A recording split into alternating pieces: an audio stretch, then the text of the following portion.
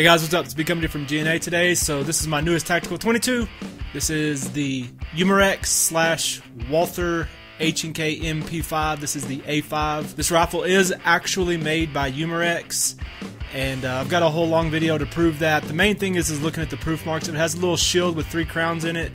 It means that it was probably nearly absolutely made by Umarex. Now, Walther, I believe, has had some input on helping Umarex to make them better, but it is actually made at the Umarex factory in Arnsberg, which is a very close drive to the Cologne proof house. So anyways, this rifle's been around for a long time, so there's plenty of videos on this. Just thought I'd show it because I'm gonna start doing some comparison videos with this thing also.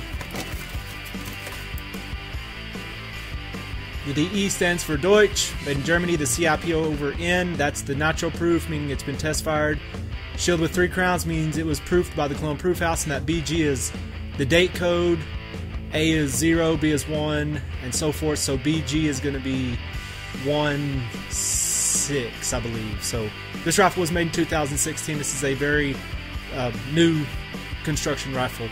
And I do have the GSG 522, and I've done the conversion to put the smooth grip and all that back on it, but I've been wanting one of these for a while. Finally decided to do it so I can go ahead and complete my collection on the Umarex Walther rifles. This thing is pretty sweet.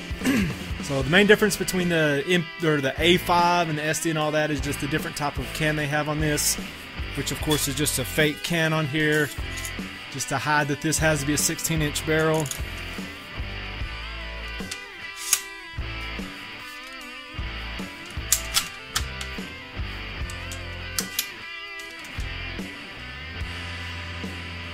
Very sweet rifle.